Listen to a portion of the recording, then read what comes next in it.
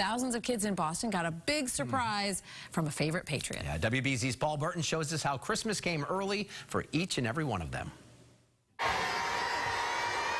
Christmas came early in Boston for nearly 2,000 kids who were part of the Griffin Foundation. Through the Corey Kids Initiative, today thousands of children from various nonprofits in Boston were invited to the Cathedral of the Holy Cross to hear an inspiring message from New England Patriots captain Matthew Slater, who talked about the meaning of Christmas, and these kids took in all the joy. And that's the beauty of Christmas. It's the gift of Christ that we receive, that we celebrate. But I'm thankful to have this opportunity to be here with Matthew and Corey Griffin. Carry on your joy. No matter what happens, no matter who brings it down, keep carrying it on.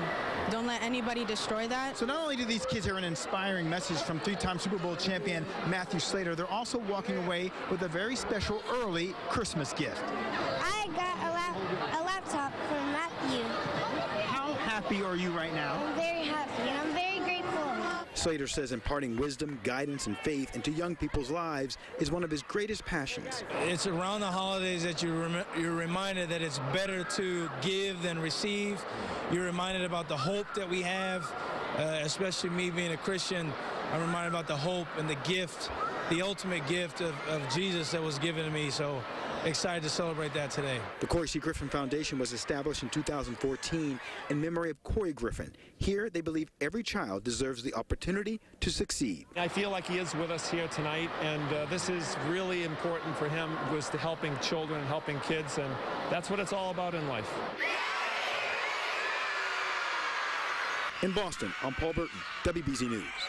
Wow, and we were with the Griffins last week at a children's hospital event, and just what a wonderful legacy and a way to honor Corey's memory. Yeah, we got to speak to Corey's mom, who is just so giving now, and doing so because her son was so giving.